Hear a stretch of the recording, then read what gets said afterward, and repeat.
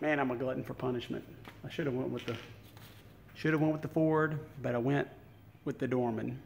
Look what happened.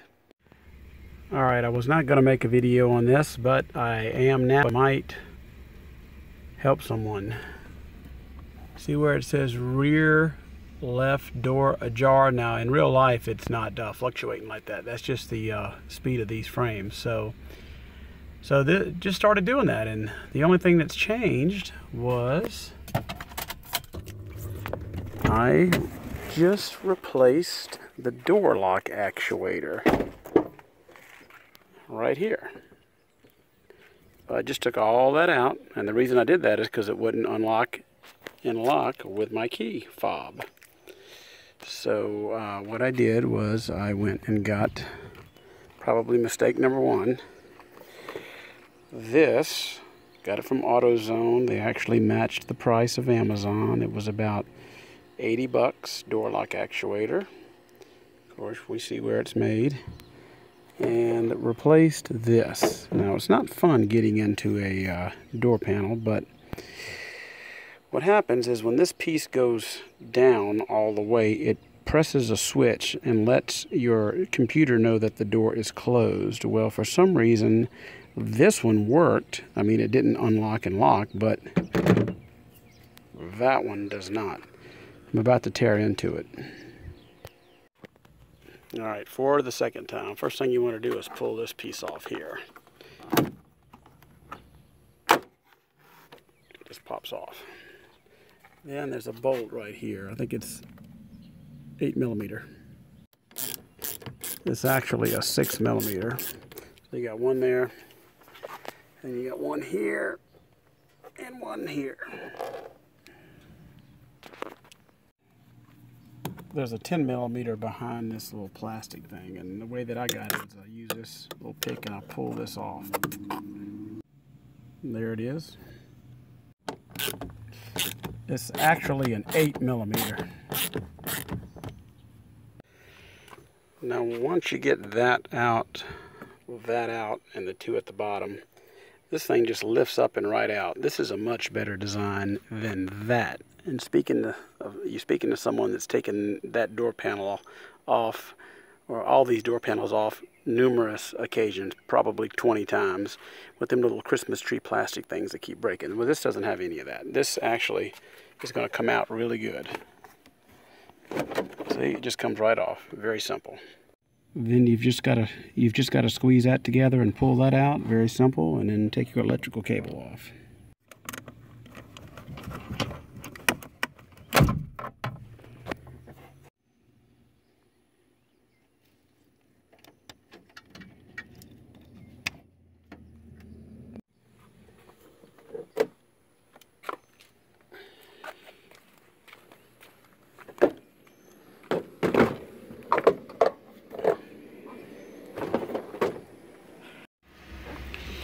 Alright, so what I did was I just loosened these up, and then I shut it while they're loose because I figured maybe it would adjust it somehow. So I did that.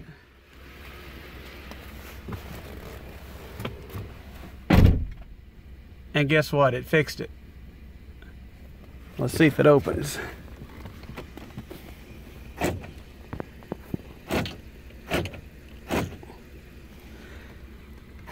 Huh.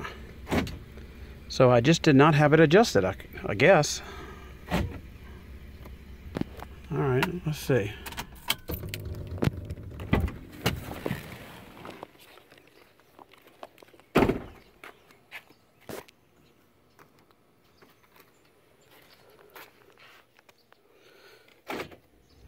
So what I think I'm going to do is, now that I shut it with these nuts loose, it must have automatically adjusted it. Now I'm going to tighten them up.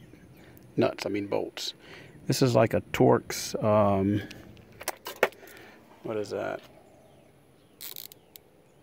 A T.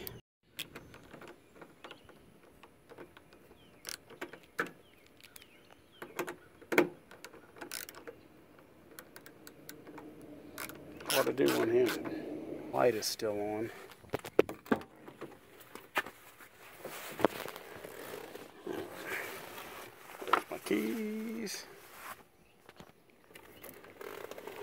All right, all doors are shut. Key in ignition.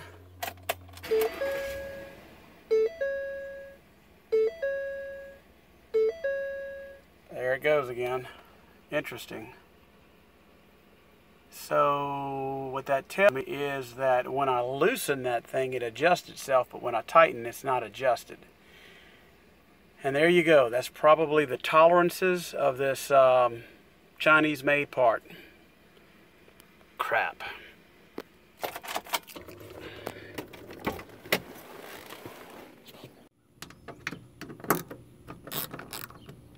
I'm going to loosen them a little bit.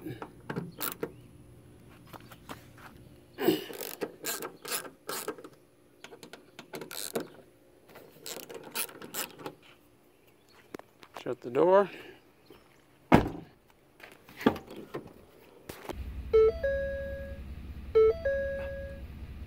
And it fixed it.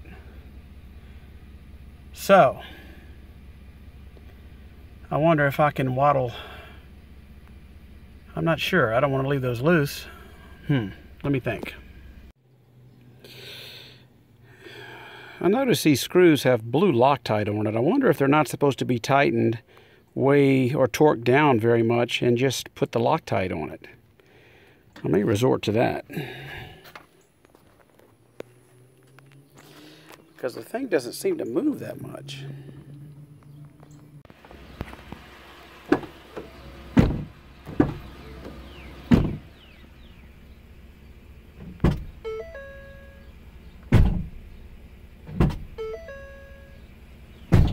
That's what it's supposed to work like, but it only works that way if I keep these loose. It's bizarre. So that means there's some type of adjustment on here. This thing must be not exactly machined correctly like the old Fomoco Ford one was. Man, oh man, it's got a lifetime warranty. I don't know. What I might do is put some Loctite on that, barely screw it in, and see if it holds it after I shut it overnight. And if not, or I'm going to look and see what an original Ford one cost. Anything short of like twice the price, I'll probably just bring that one back and get a Ford one.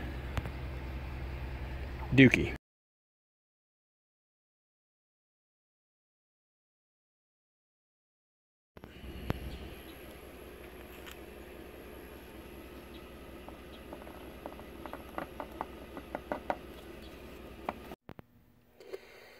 Alright, well I got it to work, but what I did was this is the old one. When I bolted it up to the door, I'd shut the door without it tightening any. Then I slowly opened the door, put some Loctite on one, then tightened one real tight. Check the ignition, still working fine. Open and close the door again. Then I tightened another one up, real tight. Did the same thing again, and then I tightened the third one up. And then of course I put the Loctite. It seems to be working. There seems to be very little adjustment, if any, on the door itself. How I fixed it, and this is the part number 937677. And if this does not hold up, seems to be working now, then it does have a lifetime warranty, and AutoZone will get it back. And then I will go with the original Fomoco Ford one. But let me see what the price is on a Ford one. Well, you'll see, I'll put a clip. The original Ford part really was the exact same price on Amazon. The problem with Amazon is you don't know if you're actually getting a real Ford part or a counterfeit. There's a lot of counterfeit Ford parts on Amazon, so, and there's no warranty either, but if I get this, I got a lifetime warranty, so I'm just going to hope for the best. I hope that helps.